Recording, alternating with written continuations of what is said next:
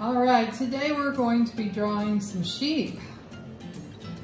First, you're drawing a cloud shape with your pencil.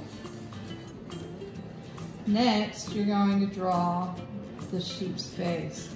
You're going to start by drawing a W going down like this, and then go across where it meets for the nose.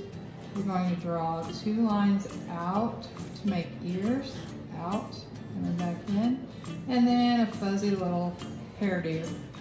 Draw a couple of eyes,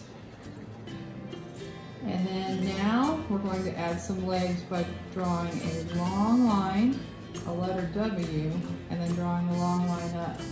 Go across, go down again, long line, a letter W, and a line going up, and a line across. Now we're going to pretend like you can't see the back legs, but we can draw them some friends by doing the same steps. A letter W, a line across, maybe make his eyes a little different on this one, and a couple of ears,